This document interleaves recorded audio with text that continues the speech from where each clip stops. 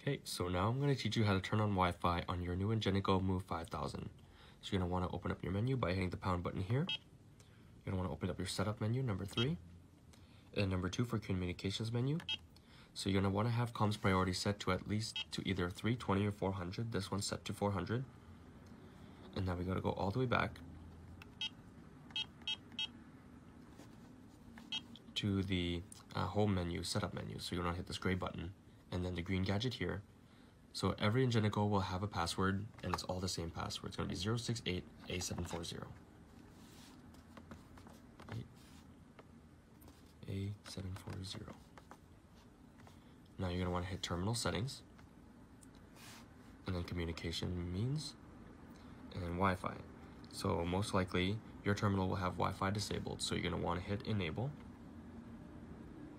and then scan for network. Make sure this Wi-Fi icon is showing, and then you can connect it to your home network or your business network just like you would normally on your phone. And so you pick your network, and then it'll prompt you for your password. And when you're connected, that's it.